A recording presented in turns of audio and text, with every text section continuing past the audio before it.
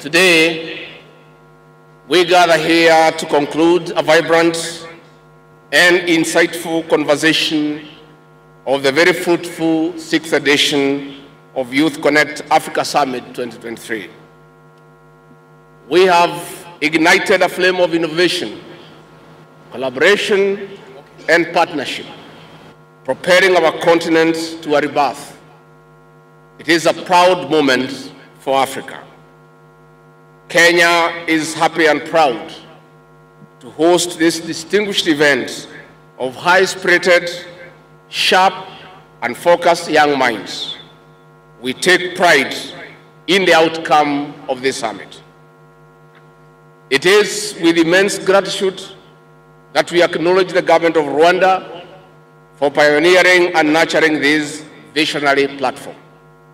Indeed, since the establishment, Rwanda, through President Paul Kagame, has fostered a spirit of Pan-Africanism, empowering young minds.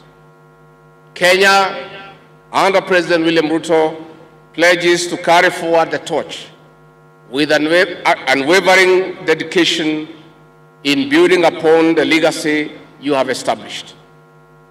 Already, Dr. William Ruto is championing a borderless Africa by, among other things, advocating for a visa-free continent. The theme of this summit, Youth Innovating a Borderless African Renaissance, therefore resonates deeply with Kenya. We live in an age where borders are becoming more and more irrelevant. Thus, technology allows us to connect and collaborate across countries and continents. This presents a unique opportunity for the youth of Africa to rise to the occasion, to be designers of our shared future. The challenges we face are vast and complex, from climate change and unemployment to poverty, inequality, among others. But within these challenges lies opportunities for innovation, for entrepreneurship, and for social change.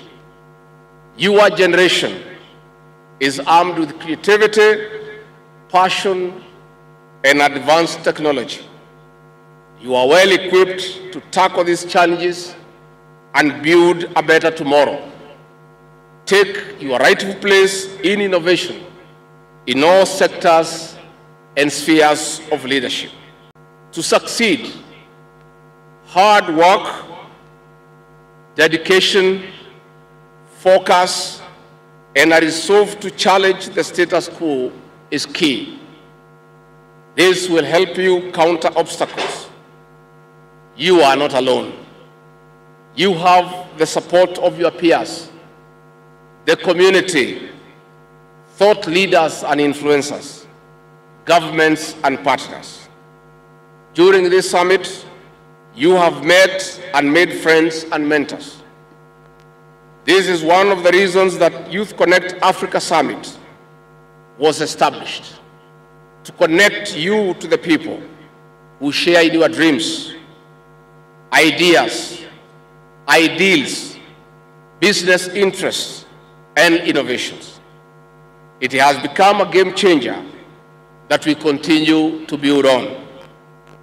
We'll work together in championing your dreams and propelling you to full potential for a prosperous Africa.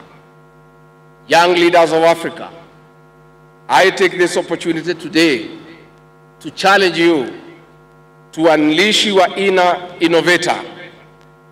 Do not think outside the box. Tear and throw the box away. Let your creativity be boundless. In your dreams, act big and decisively. And all dreams are valid. As part of the strategies of securing funding, I urge you to align your innovations to areas of interest to partners and states. On the other hand, the conversation of this summit has pulled down the borders, Henceforth, take the conversation forward with your peers. Learn from each other, share your experiences, and build strong networks of collaboration. Take part in the rebirth of our great continent of Africa, where the youth are not just the future, but also the driving force of progress. Let us build an Africa that is a continent of innovation and creativity, where ideas are nurtured and transformed into reality.